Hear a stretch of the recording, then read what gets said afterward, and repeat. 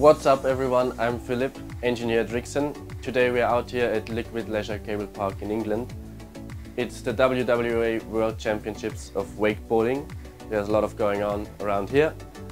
This cable park is running on the latest version of the RIXEN electronic system, and many of you have requested to see more details how the system is working. So let's go and have a look.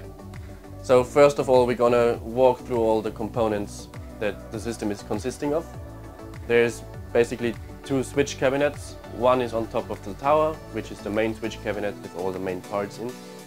It's placed on the tower to have the minimum distance to all the things around, like the motor, the pneumatics and everything. The motor for the elevator is on top of the tower to have a cleaner and more spacious and especially more silent operator station. The most interesting part in the operator station is probably the control panel, which is now only consisting of 3 elements, as you can see. There is a blue button for the elevator.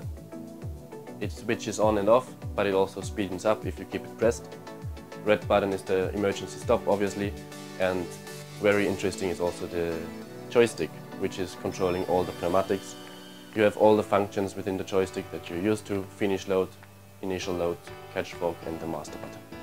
The intuitive design of the control panel makes operating super easy. Like this, your operators can focus mainly on customer service as well as safety within the cable park.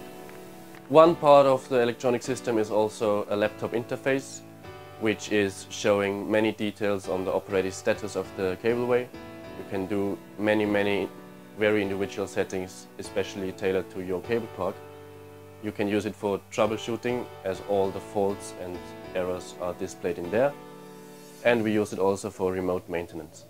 Furthermore, there's a small display within the operator station, which is showing the current speed, the current lap limit, and also the laps ridden by the upcoming rider. Now that we have had a look at all the components of the new RIXEN electronics, let's go meet Stuart Marston, who is the owner of Liquid Leisure Windsor.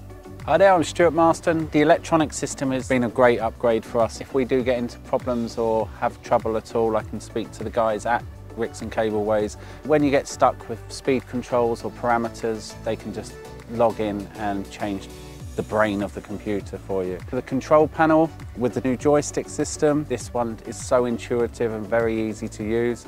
All the operators are loving it.